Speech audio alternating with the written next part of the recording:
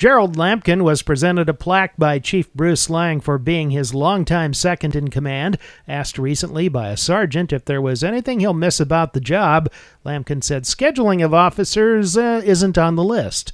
He asked me if there was anything I'm gonna miss, and I said yes. Being a policeman. That's all I ever wanted to do, besides being a Marine. Lampkin has been responsible for daily operations and served as assistant chief when Chief Lang had to be gone.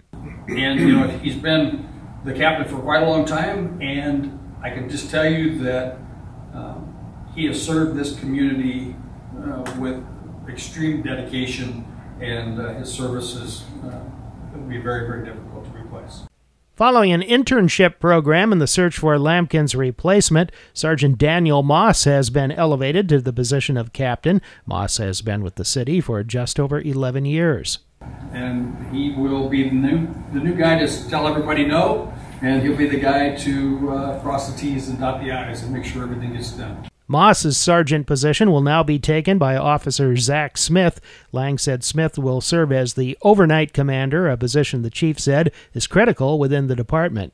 The night sergeant's the guy calling the shots in the evening, making sure policy's followed, make sure the rules are followed, make sure the things go smoothly. Really, really important job because he's the guy. There's nobody to lean on at night. And Zach is also the guy who runs our Citizens Academy. You may remember him from that. He's a highly decorated officer, and he will fill Captain Dan Moss's night shift sergeant position. It's been a good week for Zach Smith. The chief says he just got engaged to the daughter of retiring Captain Lampkin. Both promoted officers took the oath of office and received their new badges at Monday night's City Council meeting. From Beatrice, Doug Kennedy, News Channel, Nebraska.